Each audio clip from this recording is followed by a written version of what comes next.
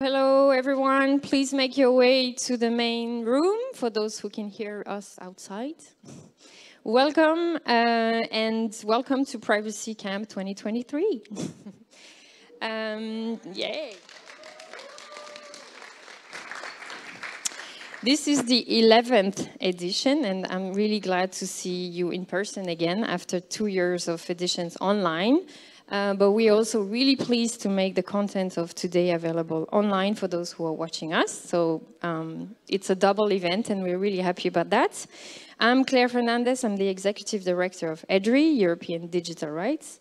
EDRI is one of the co-organizers of Privacy Camp, together with the Vrije Universiteit Brussels, the Law, Science, Technology and Society Research Group, Privacy Salon, the Institute of European Studies at the University of St. Louis. So thank you to our partners. I will just make a few announcements now about Privacy Camp, about the content of today's discussions, then acknowledging the people who are behind the event, and then some few logistical announcements. So for those of you who don't know what Privacy Camp is, this is the Brussels activist conference gathering civil society, academia, industry and decision makers, including EU officials, to strategize and learn about human rights and privacy in the digital age. Privacy Camp is meant to be a free, accessible conference pre-CPDP. Unfortunately, now since the pandemic, CPDP has been moved to May, but we hope that in the future we manage to gather the two events again together. But as technology is becoming a more and more important part of our lives, and that our relations to technology has evolved, so has Privacy Camp.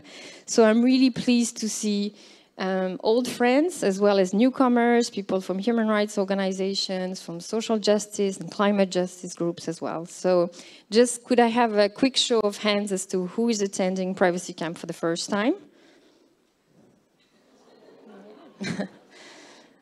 Yeah, quite a few new people. And how about those who've attended already Privacy Camps, online or? All right. Okay, thank you. That's quite interesting to see as well the evolution of this beautiful conference. Today's topic is a reflection of the gloominess of the storm of crises that we are facing on so many fronts. The war in Ukraine, the energy crisis, the cost of living crisis, the climate crisis, but also the rise of the far right. So we wanted to explore today how we think about technology in this context. Is technology fostering, amplifying these crises? Should we rethink our relation to internet and access to internet as a common good? And these are some questions that we hope this community can continue to address together. We hope this community can continue to question the power abuses, the exploitation, the oppressions that are at the core of this crisis. And that collectively we can also imagine technology that works for all and reclaim our rights, our democracy, and our planet. So I really look forward to some very interesting conversations, whether on the intersection of digital rights and the climate crisis, whether rethinking internet platforms, surveillance technology and how it impacts people on the move, but also police surveillance and thinking about abolitionist frameworks. So I really hope you enjoy today's content. I wanted to acknowledge the people who are behind and the organization who are behind this event. First of all, our general partner for the 6th consecutive year, the European Data Protection Supervisor, who will join later, I think. So thank you very much to Wojciech Wiewiorowski and his team for trusting us with this event, for hosting their civil society summit within Privacy Camp. So really much looking forward to a discussion on spyware and state hacking after lunch. But Privacy Camp also exists thanks to the supports of and the many donors to EDRI. So individual donation also really make a difference, and I invite you, if you can, to also contribute today so we can continue delivering a free conference. This particular edition of Privacy Camp is also made possible thanks to the support of the Climate Justice and Digital Rights Coalition of Funders, NordVPN, Epic, Vivaldi, Quant, the Mysterium Network, and the Tech Hive Advisory. So thank you very much to our sponsor. I wanted to already have a round of applause for the Content Committee. I don't know if they are all here. I know Rocco isn't yet, unfortunately. But we wanted to thank the Content Committee for reviewing your very interesting sessions. So Andrea Bellu from EDRI, who is there.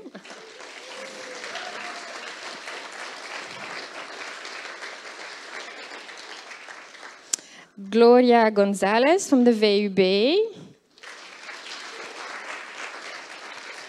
And Rocco Bellanova from the University of St. Louis. Thank you very much as well to our Guillermo Perez from EDRI and Angie Noni, who have put together this event, and it's a lot of work, so I want to appreciate them.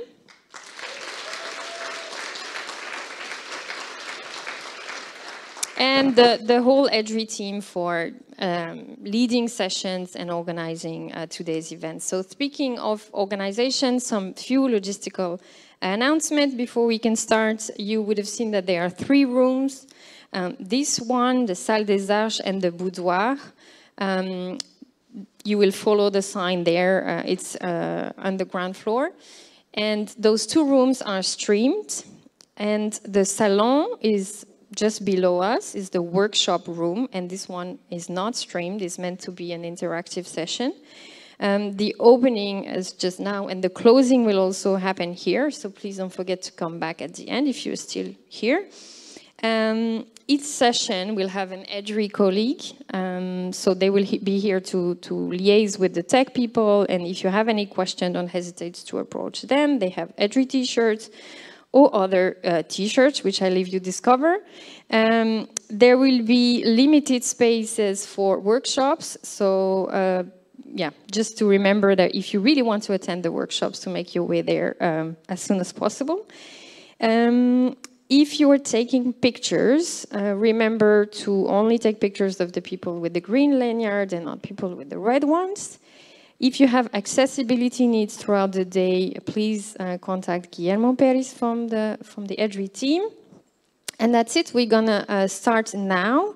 And run until approximately 11, where we have the coffee break. Then there are other rounds of sessions for about 1 hour and 20 minutes, and then lunch. Lunch will be in the foyer where you just had coffee.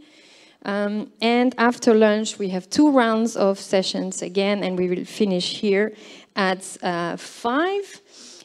So I really hope you enjoyed today. You enjoyed the rich content. If you are online, that you can really listen in and follow all of our conversations. And if you are here, that you also enjoy the breaks. We're meeting people again in person and talking. So announcing that here, just right now, will be the discussion on reinventing platforms. That will be led by Valentina Pavel. We have the rise of border tech, so AI and migration in the Boudoir. And the workshop on Europol in the salon. So we will have people introducing these sessions in the respective rooms. Thank you very much. I hope you really enjoyed today.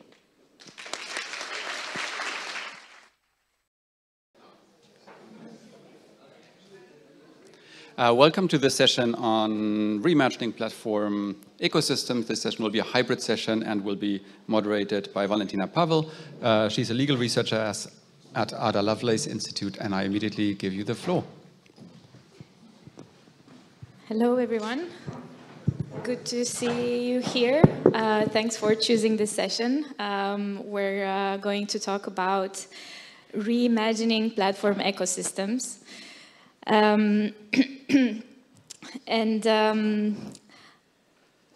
I have some little surprises in for you today, but let's get started on some context and housekeeping and logistics first.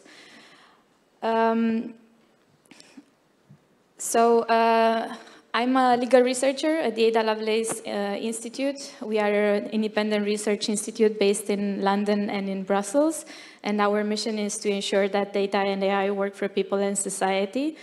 And in November, we published a report called Rethinking Data and Rebalancing Digital Power that looks at 4 interventions across infrastructure, institutions, governance, and public participation. That can help us think more ambitiously about our digital ecosystem and transform how platforms work towards the needs of people and society instead of them serving corporate agendas. And one of these interventions is interoperability as a way to transform how platforms work. And today it's very good to open this discussion together with you and our panelists and think more critically about what would a new vision for platforms look like, and what would it mean for online platforms to work for us. What would we like to see when it comes to digital systems. And one of the ways we can think more critically about this is to introduce interoperability mandates that can introduce a higher degree of modularity and customization in platforms, for example, replacing different third-party algorithms. But we're going to delve more into that in a second. In terms of housekeeping, as you know, this session is being recorded and streamed.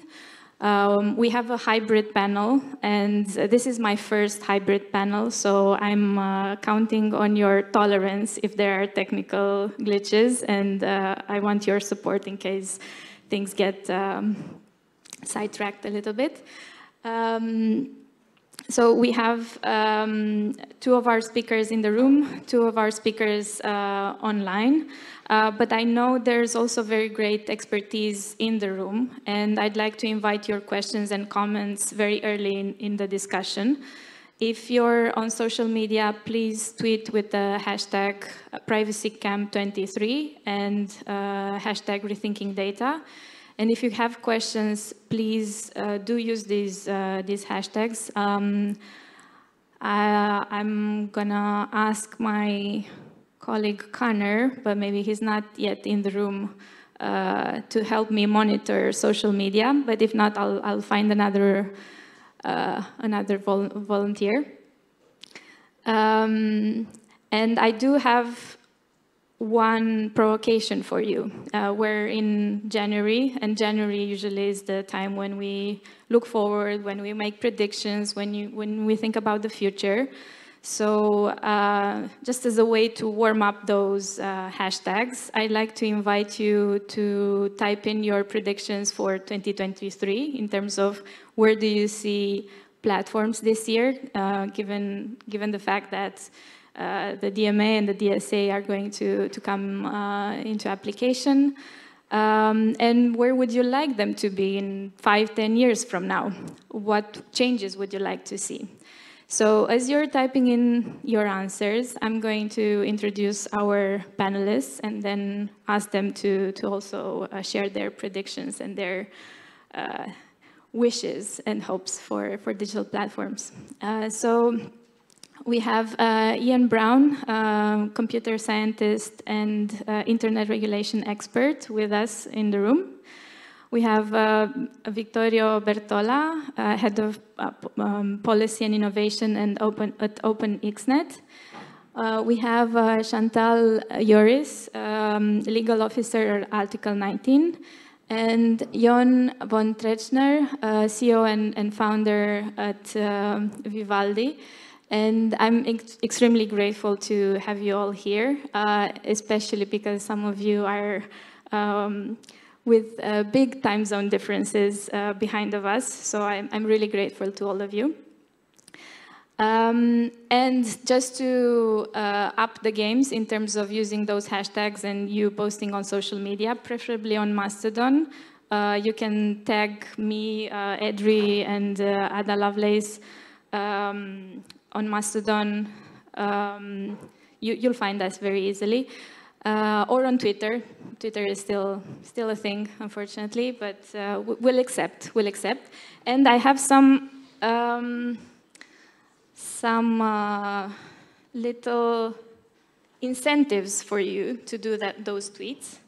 So this is an Ada Lovelace mug, and it says, "What would Ada say?" So what would Ada say about platform regulation this year and in 5 years from now? And the three most interesting predictions are going to win 3 mugs, and I need a judge for that. Does anybody want to volunteer to be a judge and monitor Mastodon and Twitter to offer these presents? Because I don't want to be a judge. I did study law, but yeah, I'm more of an activist, to be honest. I'm going to volunteer you if you're not going to raise your hand. And I'm going to volunteer the person who has their phone ringing, because obviously, obviously they are very well connected to social media. So you're going to decide who gets the 3 coffee mugs. Okay, so please do type in your answers. You have until the end of the session to that. We'll announce the winners at the end. And now, Ian, and would you like to share with us what's your vision for platform ecosystems? Where do you think interoperability fits in, and what would be some of the advantages and disadvantages that you see? With your sort of theme of revolutionary change, which I like, because I spend most of my time thinking about incremental change, I think we're already seeing a lot of interesting incremental change, and we'll hopefully get a lot more of it via interoperability mandates in the DMA next year. I mean, it comes into force. I mean, it's in force, but the gatekeepers will be designated in the summer. I think it's September the Commission has to do that by, and then those gatekeepers will have to follow the obligations in the DMA by next March 2024, and then there's an even further stage with the interoperability obligation. Other companies that want to connect to it will almost certainly be WhatsApp and iMessage, and perhaps some of the other big messaging platforms have to request it, and then the gatekeepers have 3 months. So I hope later next year, a very concrete hope, I can delete WhatsApp finally. I deleted Facebook years and years ago and never regretted that, but of course, one of the arguments for an interoperability obligation is it's very hard if all your friends and family and colleagues and school kids' teachers and community groups and so on have lots of discussions on one platform, which really you need to be on. You know, if you want to have a social life, if you want to know when your kid's school is closed tomorrow because of snow, a whole variety of reasons. So that's my very concrete hope. I hope we'll see a lot more innovation in platform businesses generally. And again, other bits of the DMA have, you know, it's not just the messaging interoperability obligation, which got a lot of the media coverage. There's stuff relating to operating systems, app stores, search engines, and so on. And I hope that will make, you know, we have examples like DuckDuckGo and Signal, more privacy-focused platforms. They still have a very small market share overall. And I hope the DMA will help them to significantly increase in quality and user numbers. So that's the evolution. On the revolution side, one thing I really liked in the report that Valentina and colleagues did with Ada last year was platforms tend to be monolithic today.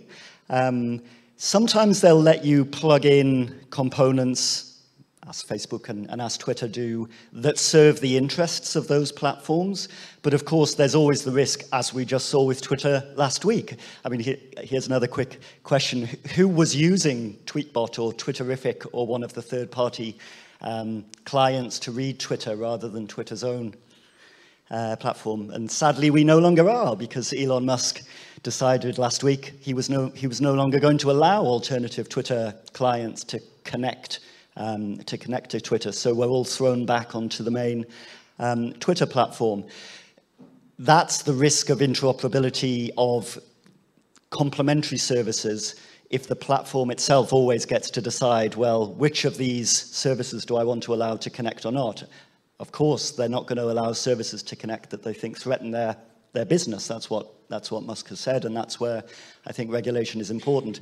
But imagine platforms which went much further than that, which technically speaking, it would be more complex, but it would be possible that you could decompose platforms into lots of different bits of functionality and plug in alternative stuff of your choice. The one which Article 19, which I'll leave Chantal to talk about, has been working on, I think is a really interesting idea of changing the recommendation and curation algorithms in social media platforms. But you could imagine all sorts of other ways to give people a lot more choice about how platforms worked, to give opportunities to SMEs to come up with new innovative functionality that a big platform might not think was so interesting. So I'm still as passionate about interoperability as I was when I started researching it in 2008. I've been pushing for it ever since, and it's wonderful. It's in the DMA, and I hope it will go a lot further. Thank you, Ian. Ian has a very great contribution in our Rethinking Data and Rebalancing Digital Power report, so I do recommend you read that, because it goes into the practical implementations of interoperability mandates. But Chantal, I also want to come to you and ask you to share us your vision for platforms, and yeah, what are your predictions? What's coming up next? Thank you, Valentina, and good morning, everyone. It's a pleasure to be with you today. So I work for Article 19, and we're an international freedom of expression organization. So that is basically the lens through which we view interoperability and platforms more generally. First of all, I do agree basically with all the excellent points that were made by Ian. And from a freedom of expression perspective, more specifically, of course, we would wish the internet was this open space for debate, exchange of ideas, where users can connect and express themselves freely. And of course, we understand as well that today this really is not the case. It might seem unrestricted, but a handful of dominant companies and platforms really have a lot of power over the internet at the infrastructure level, but also when it comes more specifically to like social media companies. And they have an enormous amount of power over the information we get to access and the ways we can express ourselves. And so our vision really is, also we know as well that the business models that have been adopted by many of the dominant players are not exactly conducive to a healthy debate, the way the recommender systems work, and I will talk about that aspect a bit later on. But the way these recommender systems work, they tend to amplify the content that tends to engage users more, which leads to dissemination and amplification of harmful content, of disinformation, etc., etc. So in that sense, we think that our vision is basically that the internet goes back, and these private companies, as you mentioned at the start, Valentina, also that they work again for users and enabling users to again express themselves and participate in public debate. And we think that the solutions generally that we've proposed at Article 19 are twofold. One is, of course, the sort of more traditional focus on human rights, due diligence, transparency of platforms, procedural rights, etc., which are more aspects that we've talked about in the context of the DSA, the Digital Services Act. And then as well, we think that the companies which are gatekeepers, also in the sense of our enjoyment of human rights, that their market power needs to be curbed, because otherwise there will not be enough incentive for new players to come in and for users to make a choice which service they want to use without, as Ian mentioned, losing all their contacts, because, for instance, they want to leave Facebook because they think their respect for privacy, it doesn't live up to the standards. Today, if I want to make a choice to leave Facebook, I lose all my contacts, essentially, right? So we do think it can bring in new players that may have an incentive to focus more on reputational risk around human rights, or how they respect the right to privacy, the right to freedom of expression. So also in terms of prediction, we now obviously have the DSA and the DMA. Both of them, we think, are a step in the right direction. They might not have been as ambitious in certain way as we would have wanted them to see. But for sure, the fact that interoperability now has become part of the DMA, and that these human rights considerations have become part of the discussion, of the competition discussion and the discussions in the DMA, are positive. Also, when it comes, I mean, we really, as a matter of principle or generally, we basically only see upsides from introducing more and more interoperability. Of course, if this is introduced, it needs to come with relevant protections to privacy, security, etc., etc. But we don't see any downside per se of making the platforms as interoperable as possible. Thank you very much, Chantal. That was excellent. Jon, can I turn next to you? Sure. So I think where I'm coming from is a little bit of a different place. I've been on the internet for a really long time, since 1992, building 2 browser companies, now on my second one. And I'm kind of pissed off about the idea that companies are getting away with basically being spyware and collecting information about what we are doing. And in my humble opinion, the first step that we need to go to is to basically ban this, this level of collection of data shouldn't be allowed. And I'm not saying you can't use any data whatsoever, but I do think it's really important that we stop this misuse of data, the profiling of users, and the utilizing of that profiling to place content. So instead of giving people a choice of algorithms to show content, I want to basically ban this way of selecting content. And in particular ban the profiling. I think the damage to society is significant, and I don't really think, technically speaking, there is a simple way to do this. I mean, reading the report, there's a lot of details in your report about all the things that need to be done to deal with the fact that you have data. In my humble opinion, it's a lot simpler to just take data out of the equation. Now, that doesn't mean that I'm not excited about kind of new ways of doing things, and I hope everyone will be moving over to the more open standards. There's a new open standard with ActivityPub, which enables you to write new technical solutions which are distributed. But just to be clear, solutions like Mastodon and the like that are built on top of that, data is not part of the equation there. So the idea of forcing data to be part of that equation, I think, is not a good thing. You still have the ability to move from one platform to another. And I think that's a really good thing. And I think it's good that that's being a focus, that you're able to move between platforms. I'm just afraid of cementing the rights of big tech to be collecting our data, and that we just normalize it instead of saying it's wrong, that we say, okay, we have to live with it. And I think that's a very dangerous thing to do. I think we are seeing the consequences of what they've been doing. I think they should never have been allowed to do that in the first place. I think they should have had the ethics to stop doing it as soon as they understood that what they were doing was wrong. And I think, obviously, I think all of them realized that. So we need to change there. And I think fixing the kind of issues that we have with data collection and privacy and the like, it needs to be done that way. So from the one side, basically banning the use of profiling and data for the display of data and ads and the like.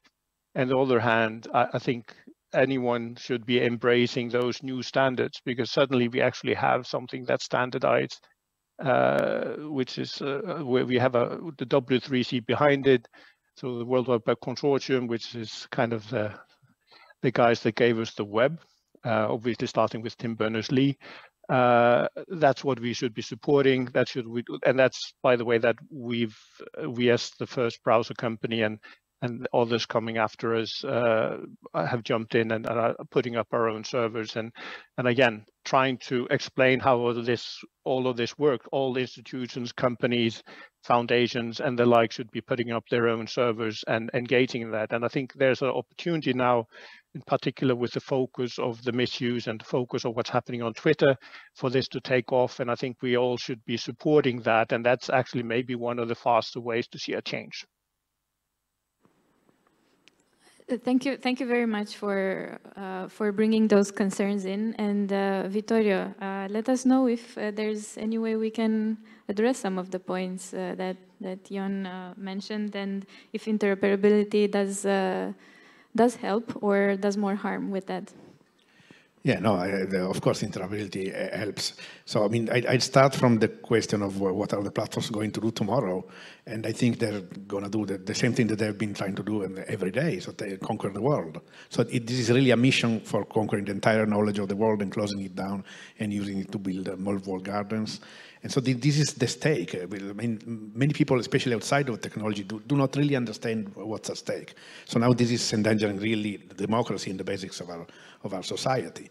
And so they are going to build more walled gardens and try to resist opening up these ones. They will resist the implementation of the DMA. They will resist any additional laws. They will send lobbyists everywhere to all the capitals and all the offices here. And they will try to basically make all this talk of digital sovereignty, sovereign cloud moot by just giving very good offers to all public administrations in Europe so that they use Office 365 or Google Suite or whatever. So they have tactics that are both based on the legal side, but also on the business side, and also on the technical side. Usually they try to use the global standardization bodies to push certain technologies that suit their way. And I have a word of caution about encryption, which is good, and we all like it, and we've been pushing for it. But now they're trying to build this kind of encrypted overlay network so that you have a phone on you or something, you have a vocal assistant in your home, and this just opens up an encrypted channel to a server in the US and escapes any European law and any control. You don't even know which data are being sent from your home to the servers somewhere in the cloud. So they are using encryption to disempower the users.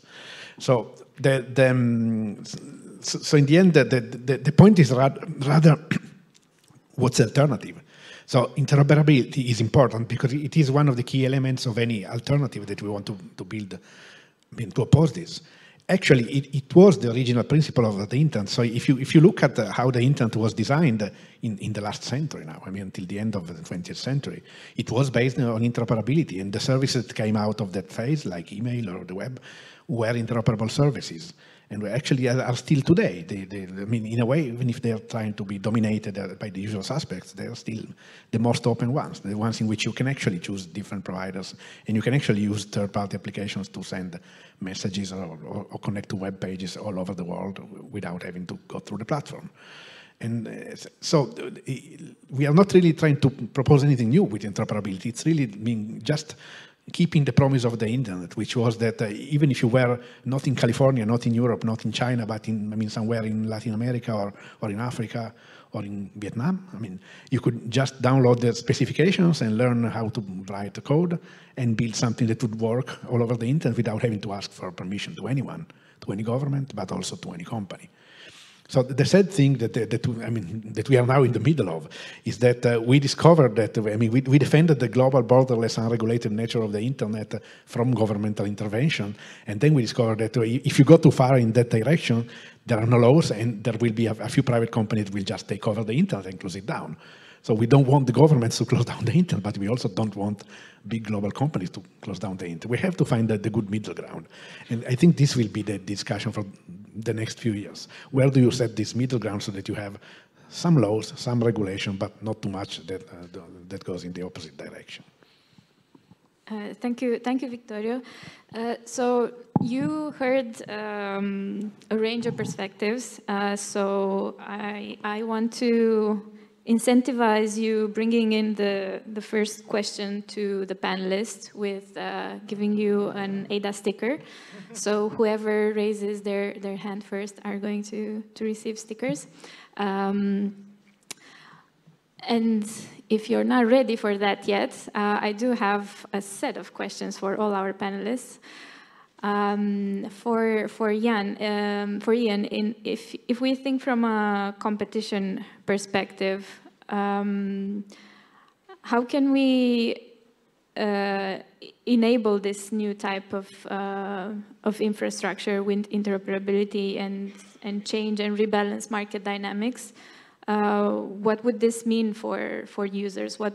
How would it look like in its most desirable form?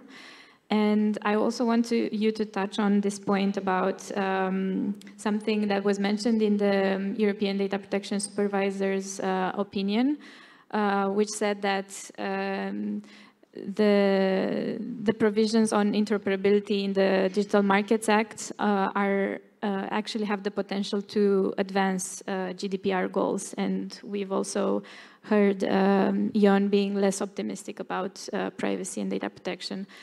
So how do we put everything in balance, and how do we negotiate this? In terms of what legal provisions, legal obligations for interoperability look like, we've got a number of examples, concrete examples now. We have the DMA in its final form. There was a lot of negotiation that led to the exact language about messaging interoperability obligations. It's a real shame that the European Parliament's version of the DMA, which also had a social media interoperability obligation, didn't get past the European Council, so that's not in the final version, but I think there are still ways over time that might be addressed. But there's legislation in the US Congress that would impose very similar obligations. If you want to look it up, it's called the Access Act. It obviously did not pass yet. Whether the Democrat, now that the Republicans are in charge of the House of Representatives, I imagine there won't be a lot of change for the next couple of years, but we will see after that. Actually, China has done a lot on interoperability obligations. I'm sure you're aware that we have GAFAM dominating the world largely outside China. Inside China, there are Chinese equivalents, massive platforms that even more to an extent than GAFAM do elsewhere, like Alibaba and Tencent, and the Chinese government is, first of all, put pressure on those companies to open up their services to a larger degree than they had before. But China is also changing its anti-monopoly law and putting new consumer protection provisions in place to require interoperability. So in terms of, what does a law look like to require interoperability, we've got a number of examples. In terms of what the European Data Protection Supervisor's opinion has said, I mean, that's always been one of my motivations as well in advocating for interoperability obligations, because the hope is that, and by the way, just to make clear, I'm not saying this can replace the GDPR and strong privacy laws. It can complement it, I think. If you give people more choice and people care about privacy, which, as we know from lots of surveys over the years, many people do. If you give them the ability to pick Signal, not WhatsApp, to pick DuckDuckGo, not Google, privacy-focused services, freedom of expression-focused services, as Chantal was talking about, that's one way to advance rights. I'm personally not excited by interoperability because of commercial factors. It's always been that I've found most interesting, and that is what the EDPS said in their opinion. I agree with it. There was some criticism last year when the EU institutions announced they had reached political agreement on the DMA, including interoperability. They weren't clear about exactly what they meant, which I think was a mistake, because then there was a lot of speculation online about exactly what does this mean, and actually will it damage privacy and security. I don't think it does. I think the DMA has got it right in the way it sets out very detailed provisions in Article 7 on those on those aspects. But I think that, and this is something I've heard Vittorio talk about as well and very much agree with, yes, keep thinking about the impacts on privacy of data flowing between organizations with explicit user consent, but also keep in mind this other factor. Well, if you're giving people more genuine choice over the services they use, that means you're enabling people that value privacy to actually switch service and hopefully generate more market pressure alongside strong GDPR enforcement to do that. Thank you, Ian. And Chantal, I'm going to turn to you first.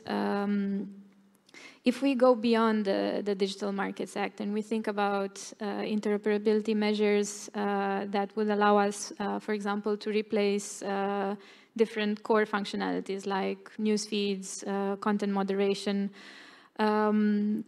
what would be the implications from a freedom of expression point of view? Because on the one hand side, we can say that this offers more choice and it's better for the individual user, but at the same time we also have concerns when it comes to entrenching the position of large platforms as indispensable infrastructure. So where do we situate this from your point of view? Yes. So first of all, I need to give a quick shout out to my colleague Isa, who is the competition expert in our team and who has been working a lot on this, on our policy on interoperability when it comes to these core functionalities of the platforms. So yeah, so for Article 19, we have been pushing as part of, again, our freedom of expression advocacy generally and on our work on platform regulation, that these core functionalities should be opened up. So we categorically think that this will be positive for freedom of expression. So because the vast majority, as we have it now, obviously the social media platforms that provide the hosting services also in the same bundle provide the curation services as well as the content moderation. Everything is done by the same player generally. And we do believe that if dominant platforms would have to allow for third parties to come in and, for instance, to provide alternative content curation to users, then these users could have, obviously, again, a more active choice in what sort of content they access, and in that sense, a much more active exercise of their right to information, right? And we do think it will be beneficial from a freedom of expression perspective in many ways. So I think if we give, so I agree with Jan on that point, if we give users the choice to, and level the playing field a little bit between the users and the companies, because the users can leave if they don't like what the companies have to offer, we can incentivize these private players to go in directions that regulators basically have failed to do. So, for instance, when it comes to the collection of vast amount of personal data, the profiling, and other harmful practices. So, where regulators have not managed to impose certain conditions that would be more beneficial for human rights, we think that perhaps through more user choice and through more empowerment of users, that can be forced in different ways upon companies. So on the one hand, we've talked a lot about how recommender systems, again, can have harmful effects, how they are designed many times, harmful effects on the public debate.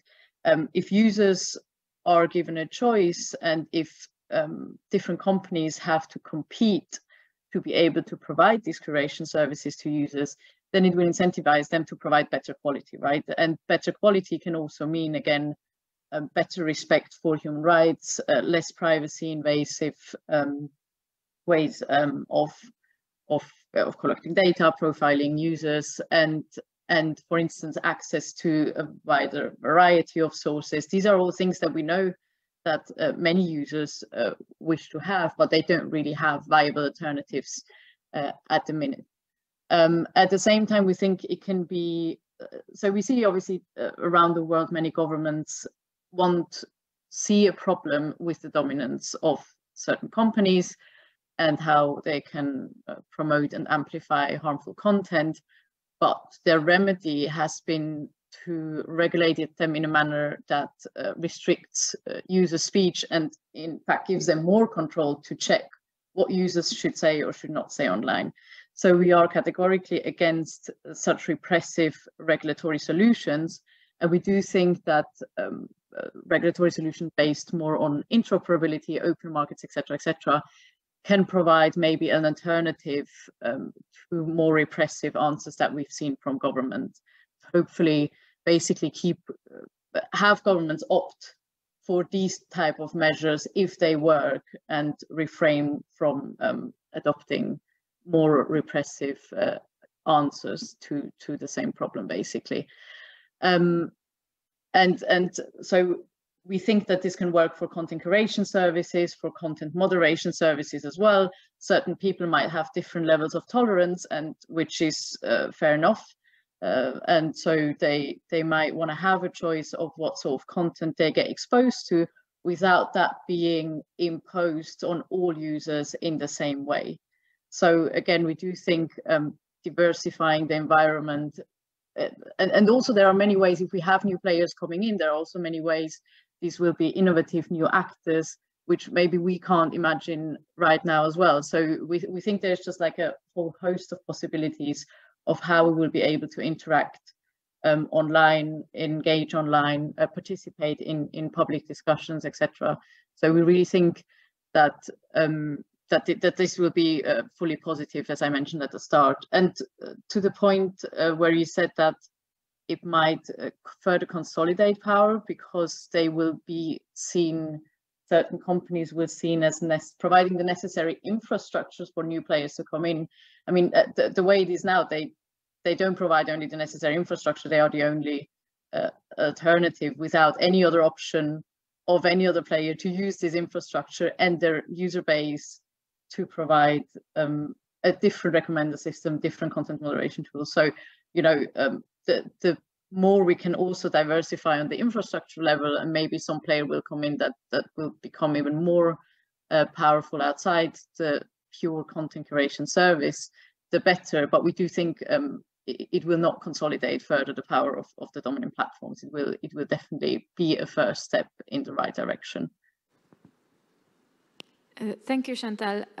Jon, if I can turn to you and ask you to maybe reflect on some of the points that were mentioned by Chantal and others, and ask you, how do you see interoperability potentially being exploited by large platforms, and what measures do we need to think about in order to avoid further dependencies on big tech? And I did hear your point loud and clear on banning ad tech and looking at the data level and trying to figure out measures for data collection. But it'd be great to hear your reflections. Yeah, I think there's a number of points here, and I think, I mean, for me, it's obviously the elephant in the room is that dealing with data, and I think in a way we need to address that, and that needs to be a core thing. And I think everything else becomes a lot easier in other ways. But even when you have open systems, you still have problems, and I can tell you about that. Anyone that's, for example, trying to provide an email service, and we provide free email to our users as an example, you'll run into systems where the big players will actually block you. Now, they will block you for a reason, because you're actually having issues with spammers and the like. So spammers try to utilize the different platforms. But in the case of the big platforms, they'll just block you fully, right? So there's an interoperability thing, but then they have a reason to block you because there are spammers on your platform, so they block the whole platform that you have instead of blocking just the spammers. So there's things like that. Now, when it comes to consent, there's a lot of talk kind of that this is just a question of individual kind of decisions on what people want to do. But the reality, we know that, and we've seen that before, that consent doesn't work. Basically, people are not really actively given choice. They don't understand, obviously, kind of what they're consenting to. But also, there's just a question to me, what kind of things are you supposed to be allowed to ask people for? And I just think that it's gone quite too far. And we've seen that with GDPR and the like, where, where we are seeing the pop-ups asking, can we utilize your data? And there's a huge difference between how the data might be used, but the dialogues may be very similar. So there's a problem there. I just don't think that it works to be asking users those questions at all. I think in reality, they find ways to get around making it a real question. And I also just think that people don't necessarily have the knowledge to understand what they're being asked. And they think about it from a personal point of view, and they think, hey, I don't really have too much to hide. And then they accept, okay, to get access to the platform, I'll just do accept it. So I think we need to change that. Now, as I said, I'm very excited about the new technical solutions, like with the ActivityPub and Mastodon and the like. And I would urge everyone to get onto those platforms, because I think that can provide a catalyst for change. And I think obviously the DMA and the Digital Services Act and the like, all of those can help with competition. And I think that's a positive thing. I mean, I'm seeing the Digital Markets Act as something that can make a significant difference. But we just have to remember, the big guys have a lot of different ways to create issues. They can create incompatibilities. And again, I mean, given that I've been doing this for a really long time, I can probably describe 100 different ways that they've made to get around issues where they block competition in one different way or another. So again, there's the concern that even if you can choose your own algorithm, but you end up choosing the default one. It's kind of like, any of you noticed with the Microsoft, I mean, they're not maybe getting there fully, but kind of if you try to download a different browser into the Windows operating system, how many different ways do they try to persuade you not to do that or block it? Or you can just do it like Apple does and not allow it in the first place, or with Windows 10S and you don't allow it either. So there's a lot of different ways to get around any kind of interoperability or choice mechanisms, which is why, for simplicity's sake, and not to have a situation where we put regulation in place and then kind of it doesn't really work, and then we need to do it again and again, and at the same time potentially cementing the position of the big guys, because we're seeing that, okay, they're in the position they are, so we can't do anything about it. So we kind of end up doing things around the edges. I think we have to go a lot further and a lot shorter in some ways, because it's a lot simpler what I'm proposing, which is kind of coming from the computer world. It's the KISS, keep it simple. And I think that's basically what we need. We need to see that there is clear regulation what we can do. I think the interoperability aspects that we are seeing with technical solutions like Mastodon and the like is very exciting, because you can switch between servers and the like. But I also think it's not enough in itself. You also need to deal with the elephant in the room, which is the data collection. And I don't think we should mandate kind of data collection and kind of more people have access to it, because I don't really think that will solve solution. We need to deal with those things separately. If we deal with the data collection, ban it, the misuse of data, and at the same time we look at ways to be able to switch services and the like, I think then we are talking about solutions that will work. Thank you, but I do have a follow-up question for both you and Vittorio, and basically everybody that's technical in the room. If we operate with open standards, doesn't that mean that when a new player introduces open standards that potentially perform better than existing, better than how current services are running, doesn't that create a sort of a race to the top in terms of new services replacing the old and bad ones, and users actually moving towards those services? Is this happening, Vittorio? Is this a myth, or? Well, in general, the creation of new standards takes quite some time. I mean, the technology around the standards and the protocols changes relatively slowly. What happens is that they evolve. And so this is why the interoperability clauses are designed so that you have a common layer of common functionalities, and then you have ways to extend them, which could actually be unilateral by specific services, and this could actually create this race to the top. But in general, what you do, I mean, by mandating people to talk to each other, is that you actually create competition. So, I mean, I'm clearly a business guy because I have a jacket, but I'm actually an engineer. And my employer actually is an open source software maker. We make some of the applications for email and DNS that are in any Linux distribution. And I'm making this point because I do want to stress that all this talk is not against businesses, it's not destroying the economy. I was 2 months ago in a conference in Berlin organized by the Adenauer Foundation, and there were politicians by a certain German party saying that GDPR is the worst thing that ever happened to Europe because it's stifling business, and I raised my hand and said it's the exact opposite. I mean, for the European internet industry today, if there is one competitive advantage against the Americans, it's the GDPR. It's the fact that you can tell the people that if you store your data in Europe and you use our services, they will definitely be more private and less privacy intruding than the American or the Chinese ones. And so, so this is why I think that this is a step forward even for businesses. Because today, if you want to create, let's talk about instant messaging, since this is where the interoperability is first coming into deployment. So if today you want to create a new instant messaging app, well, good luck. I mean, yes, you can create it. Maybe it's much better than WhatsApp and whatever, but no one will use it because we already have like 10 different instant messaging apps and we don't want to install the 11th. And even if you do install the 11th, so you as the maker convince people to install the 11th, then there's no one they can talk with because all the users are on the other side. So if you change this so that all the apps can talk to each other, at least for the basic functionalities, what happens is that, I mean, the user can actually install this new app and immediately use it to talk with all their previous friends and contacts. And so there's actually some use for this app, and if the app is better, actually can start gaining market shares and become used. And maybe all the others will see you that you're using it, and they will move to that app as well. So this is creating opportunities for competition and for business. But at the same time, it's also giving users a choice, and this is very important.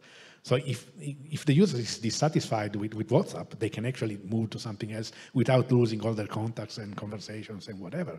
There was a study when a couple of years ago, WhatsApp changed their terms and conditions. There were people that really wanted to stop using WhatsApp because the new conditions were worse. And the survey said that over 100 people that tried, only 1% in the end managed to completely move away from WhatsApp and uninstall it. I mean, like 1/4 actually installed the new apps, but still kept WhatsApp for the old conversations. And most people just gave up and didn't change, even if they really did not want to use WhatsApp anymore. So this is actually the effect we're also giving for users. And there's more of that. I mean, why do we have to have 10 applications that do the same thing? I mean, the only difference is usually the color of the buttons. I mean, this is consuming resources. It does have an environmental impact through consuming your battery and whatever. I mean, we don't need to waste resources to have bigger phones because you need to keep 10 messaging apps operating at the same time. I don't know if, we should discuss also about the myth that the big tech is pushing, that this is going to be against privacy and security, because, you have this very secure WhatsApp application that is not letting your data be accessed by anyone except Meta. But so if you bring other applications in the loop, there will be other companies that can spy upon you. And this is really not true. It's like for email. If you don't trust the applications, the system that the other person you want to talk with is using, just don't send communications. There are ways. But in the end, all the standards today are made so that, what happens with browsers? You have browsers, you have web servers, and they negotiate the good level of encryption, the best level of encryption that they can give you, and this is automatical, and you don't have to do anything, and it doesn't mean that all the traffic is not encrypted. So there are solutions for this as well. Yeah, but just to complement, the question earlier, if we look today at instant messaging apps, they all run on the same encryption protocol, right? So Signal came in at one point with the Signal protocol, and then everybody adopted it. It was a pressure from the user side for them to adopt the protocol, correct? Yeah, I mean, the Signal has a sort of ambiguous position on interoperability, but I understand them because they say, yes, in principle, we agree we would like to interoperate, but at the same time, we are worried that if we interoperate with other apps that are not as secure as we are, then our users might lose some security. But the point is that if you establish a standard for privacy and security that you have to meet to connect, then everybody will get at least that minimum level. So I mean, you can you can be ensured that will happen. And so of course there are also commercial positioning or market positioning by all the various apps. So if you have built all your credibility on saying, I mean, correctly, we are more secure and private than all the other apps, I mean, then you cannot admit that all the other apps will be using your same encryption and whatever. But at the same time, I think it's in the end, for users, it's an advantage to be able to choose because they will. I mean, if someone comes up with something better, you will just be able to switch finally to something that is more privacy friendly, even if just maybe because they have their servers in your country and not somewhere in the world in other places which have less privacy protection. Thanks, Vittorio. Oh yeah, great. I can share stickers now. Yay! Who was first? Sorry, I can't see very well because of the light, but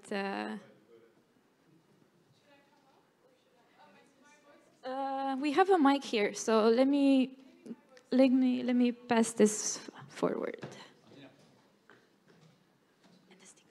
Take stickers. Thank you.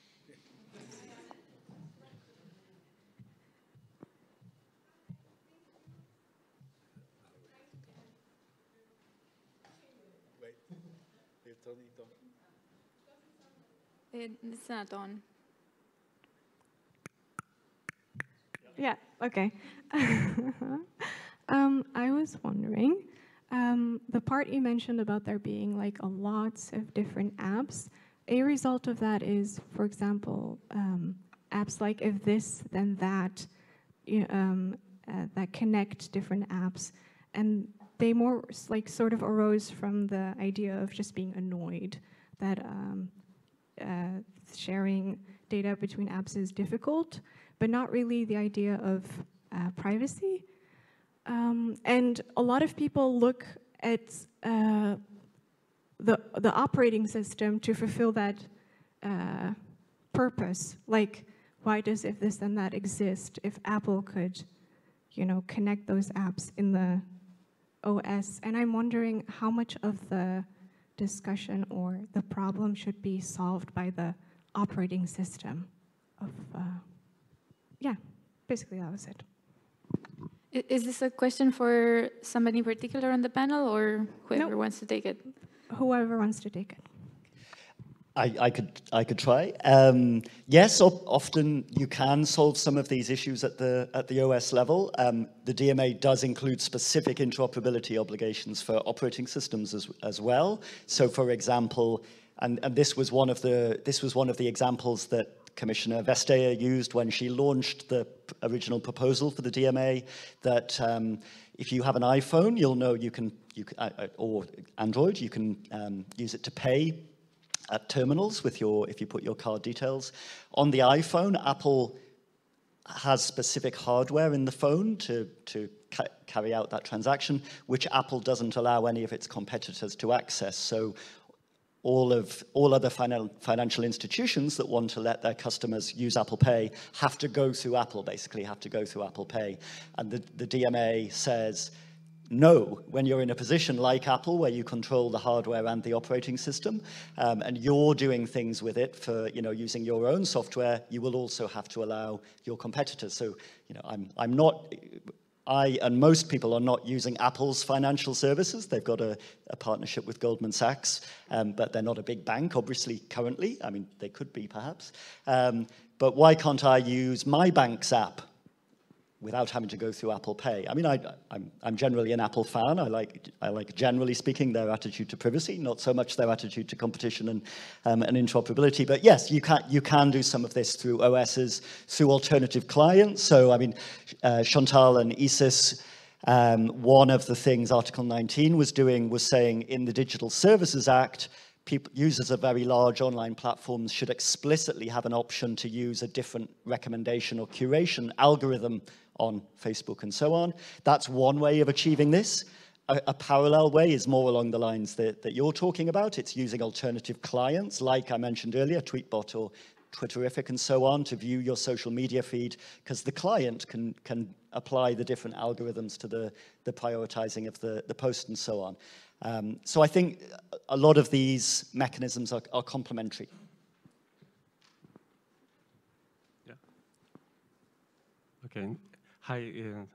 Just I had a question on because you were talking about the Signal, and I think one of the things that I remember that the people from Signal were saying is that they were against the idea of decentralized servers because they thought that it was impossible to basically deploy the kind of security that they were providing, in that way. So something that I thought would be, if you can maybe open up a bit, like the difference between interoperability as we see it, decentralization, and federation, because I think that there are all these things that we get them bundled up a bit, or the fourth alternative, which I think is something that's been, the elephant in the room, which is like simply break them up, and just like go on a straight, like monopoly, just start breaking them and separate the vertical integration. Thank you. That's a great question. Any takers? Because I'm not going to nominate if not.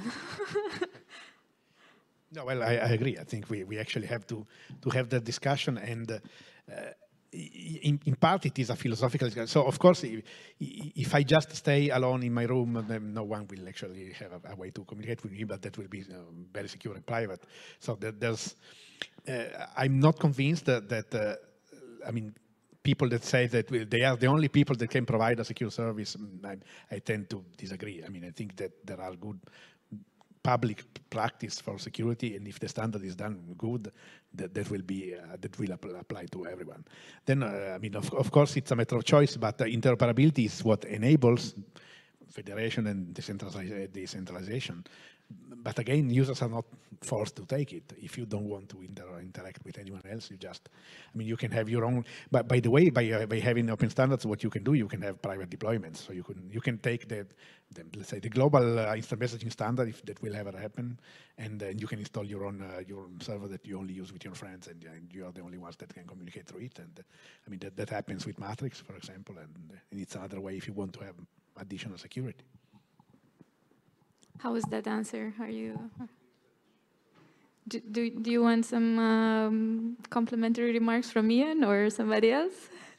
Just one very briefly, I would say, I mean, I absolutely agree with Vittorio. I greatly admire Signal, as an organization and as a product. They're not the only organization in the world that can run highly secure messaging servers, clearly. I don't have any particular problems with Signal's privacy policies as such. That's why I use them. But they are subject to US jurisdiction, which potentially puts all sorts of surveillance obligations on them. The product is designed in a way to minimize the data that Signal as an organization can find out about you. But it's not zero, and we may not know now, because the US government can place secret obligations on companies under US jurisdiction to share information with the US government. So I would like the choice with Signal, actually, to have my messages hosted in a European server, not in a US server. Thank you. There's the person online wanted to say something. Yeah, I just wanted to add from my side, if you don't mind, when it comes to the web and understanding kind of how the web works, I think it's a great example of how things work when you have underlying standards. I mean, in reality, you can, technically speaking, you can connect any browser to any site on the internet. Now, obviously, from a competitive point of view, you will find that competitors try to block things, and particularly when they're in a position of power. So this is where the Digital Markets Act come in and the like. But technically speaking, if there's a will, there's a way to open up for interoperability in this way for messaging services. There's no question about that. Yeah, Thank okay. you. So Joris van Hoboken, I'm at the University of Amsterdam and the Vrije Universiteit Brussels. I have my question is for first question is for Chantal. And basically, you know, like, could you say something about your experience with promoting, you know, like interoperability in the social media space, you know, in the policy arena? I have the sense that, like, we ran into pretty significant opposition from, let's say, the broader law enforcement community. And, you know, most of that opposition, I think, wasn't necessarily public, but, you know, it was of the form, like, we prefer actually just a bunch of centralized platforms because they're much more effective in establishing relationships with and making sure that certain kind of harmful stuff and illegal content is being addressed. And generally kind of is a better situation for law enforcement and government to have leverage over social media spaces. Of course, we also ran into that kind of being voiced quite publicly by Frances Haugen.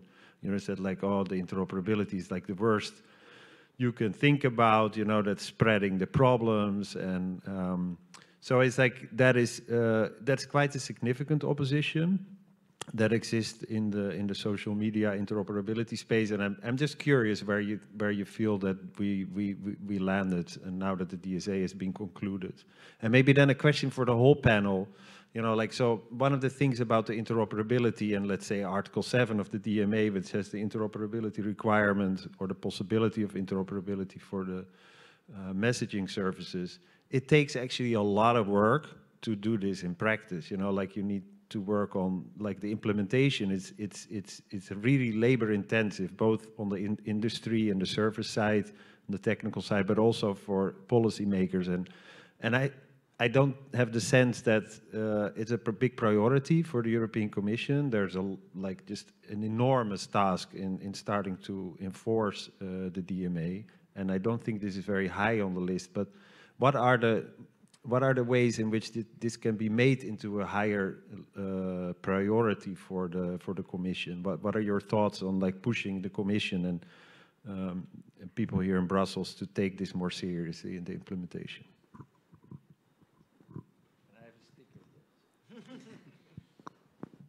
I can, yeah, maybe start. Thanks for the question. It's a great question. So on the one hand, yes, as you say precisely, law enforcement is very keen on having to deal all around the world. So UK, Turkey, Tunisia, wherever, they are very keen of having to deal with only quite few players and being able, because that will facilitate them being able to control or have, as you say, direct relationships. And in that sense, and this is basically one of the reasons which confirms why we want more decentralization, because we do not want, because it is also one of the means to basically limit government control on user speech, because they will have many more actors that they will have to deal with. Same with the requirements to host data physically as well in the country. So we have definitely encountered opposition from law enforcement, of course, also from the biggest companies who are not particularly keen to get that competition. And also we need to clarify when it comes to sometimes the narrative is also a bit that we are inviting any sort of rogue actors to come in that might be even less human rights compliant in their policies and the way and their activities and the way they conduct their business than, say, Meta. But of course, and also maybe to respond a bit to Jon's point, we don't say interoperability is the only solution. It needs to go hand in hand, of course, with respect for human rights standards. The collection of data as is done today is a clear infringement of the right to privacy. So these are complementary measures. And in that sense, we do think that if the human rights standards are clear for the new players as well, and for the current ones, that again, this will be beneficial overall. And we do think that we have been able, particularly with the Digital Markets Act, as I mentioned at the start, to bring in this human rights component to the competition debate. So again, it didn't go as far as we wanted to, but we do see it very much as a start of a sort of anti-monopoly movement that is connected with a strong human rights movement, with civil society being at the table when it's about the enforcement of the DMA, and very much so as well with the DSA, of course, because also the DSA puts human rights lists as one of its core objectives. It has a lot of mention to fundamental rights and civil society organizations, etc., etc. So yes, there is strong opposition, but we do think things in certain spaces and in the European Union are going in the right direction, and this is something that we can continue to build on. And can I also invite all the panelists to reflect on the second part of Joris' question when it comes to how can the European Commission put this more at the forefront in terms of next policy objectives when there's so much concern about enforcement of the DSA and DMA? And Vittorio, yeah, let's start with you. Well, yeah, before coming to that, I'd like to just mention that my perception early last year, was that interoperability of social media was blocked not too much because of law enforcement proper, let's say, concerns, but because of national security concerns and political concerns on, like, basically to say, they say this bluntly and don't quote me, how are we gonna take down Russian propaganda if rather than just having to deal with Facebook, we have to deal with like 1,000 different systems. So because I mean, especially last year, this was the top concern. But I mean, coming to implementation, we have to create demand. So we have to show that there are people out there that want to build interoperable instant messaging applications or all the others, and are just waiting for the gatekeepers to open up the interfaces. And this is a task for the free software community.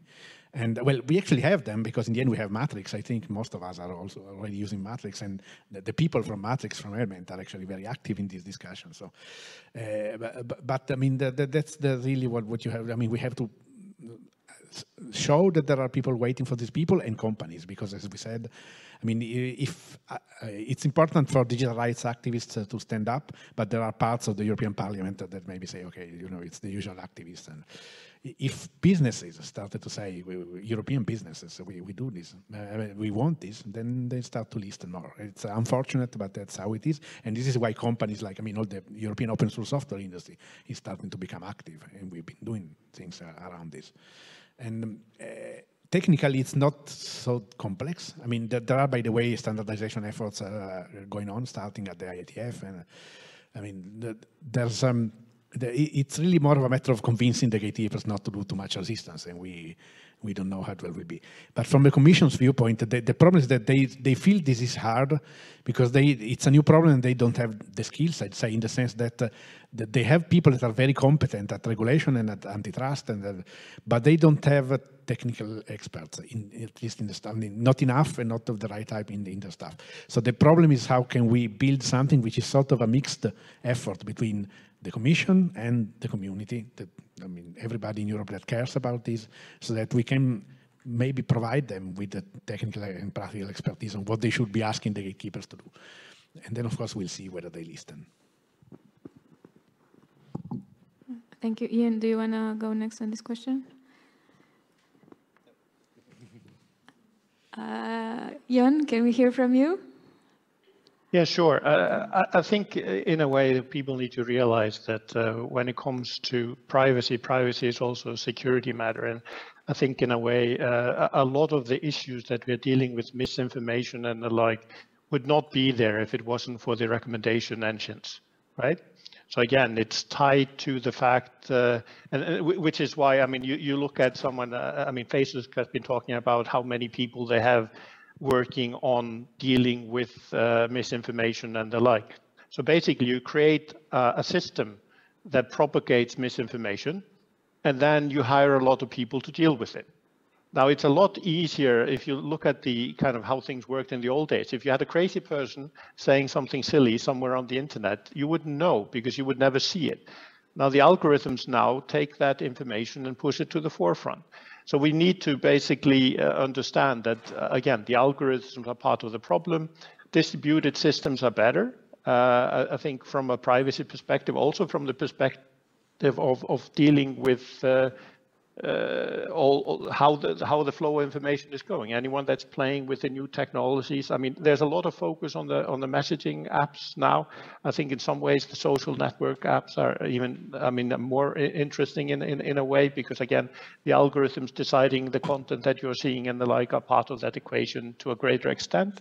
And I really think that, again, those algorithms are a very big part of the problem. So I think people have been thinking that, okay, we need to give up privacy for the sake of security. I would like to go in the other direction and saying our lack of privacy is a significant security problem, and we need to resolve that. And that's also why, I mean, I'm all for interoperability, just not if it's cementing the sharing of data about what we are and who we are. And I mean, that's where it becomes of a problem, right? Thank you. We have one more question in the room, and I'd like the panelists, when they answer that question, to also build in their final remarks, as we're coming close to the end of the session. And I hope our predictions judge did not forget to monitor Mastodon and Twitter, because we have 3 little awards to hand on. So please. Thank you. You'll be really glad I don't have a question. I just have a comment. So if that's okay. So my name is Dujan from a small privacy watchdog organization based in Croatia. I just have a comment on the narrative of the promise of third-party recommendation systems and what it can bring. So even in this panel, I see that most of the line of thinking is connected to, you know, quality of the public debate and misinformation. But Francis Huygen testified that basically most of the things that we see as negative in social networks would just melt away if we dealt with the engagement-based ranking. So in a sense, this ranking system is behind, you know, massacres in Myanmar, the civil wars in Africa, teen eating disorders on Instagram. Basically, I would just suggest sort of painting a more broad picture of this promise of new recommendation systems, and maybe framing it as well-being of the society and even the individual.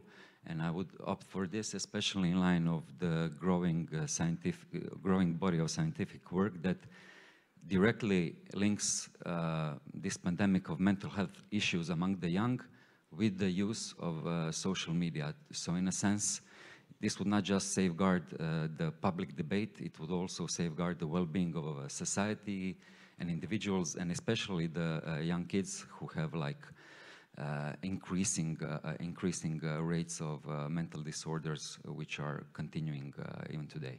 So that's just a small comment. Thank you for... Question in the back, should we take that? Do you have a real question? If it's quick, then we can take it. Is it quick? And in the meantime, I'd like the panel to reflect on one final thought they want to share with the audience or with the European Commission, if they do have recommendations for how to implement interoperability in the 2024 mandate. And one more thing that I also forgot, but let's hear the question first. Yeah, I hope it doesn't broaden the scope too much, but we've talked a lot about like messaging apps and the fact that and praised the rise of our open standards and interoperability, and also many in the past have predicted the death of email, and yet nobody is using GPG, right? And so I was thinking, like, in terms of interoperability and also the platform, and also about like competition and the enforcement of privacy laws. What is your prediction about emails in the future of privacy laws and platforms? Okay, I would, to be honest, I would go even more radical. I would say, like, how can we reimagine the whole architecture of infrastructure? Like maybe separating the infrastructure layer from the user interface layer from the data collection layer. And I think that offers a lot more opportunities in terms of really rethinking how platforms work. But I know Ian also wrote an article, if I'm not mistaken, myth-busting what Frances Hogan said about interoperability, so maybe he can bring in that point very quickly. And then one final thought from our panelists. Well, very specifically, and what Haugen said to the European Parliament was interpreted at one point as she was against interoperability. That I then talked more to the people who basically had planned her grand tour of Europe. And what they said was she was talking about the DSA very specifically and not about the DMA and its interoperability obligations. But bringing that back to Joris's question, I think absolutely there were concerns about in the EU Council about disinformation and what interoperable social media would do to attempts to reduce disinformation. I think all those concerns have good answers. I mean, I don't doubt that what Vittorio said was correct also. I spoke to one of the most senior people in the council at the time. The DMA was being finalized, and his concern was much more basic, and really I sort of slightly put my head in my hands afterwards. This was a minister who said, I can't imagine what interoperable social media looks like. And I mean, I tried to explain. I mean, what I should have, I found that baffling given, you know, Mastodon isn't only, 6 months old. Mastodon, even at the time, had 4 million user accounts. I mean, it seems pretty straightforward to me, but that has been one of the problems in having these conversations with politicians. They're not technical experts, that's fine. But their sort of vision of the world seems very constrained by what they're familiar with themselves, what tools they use. Clearly, they hadn't used Mastodon. And I think that's one of the positive things about the DMA messaging interoperability obligation. It will make a lot more people familiar with the idea of interoperability over time, I hope. I'm getting very expansive signs that unfortunately we would need to wrap up the session here. I would like to ask the panelists, the remaining panelists, if they can still post their answers on Mastodon or Twitter so that we don't leave this discussion hanging in the air. And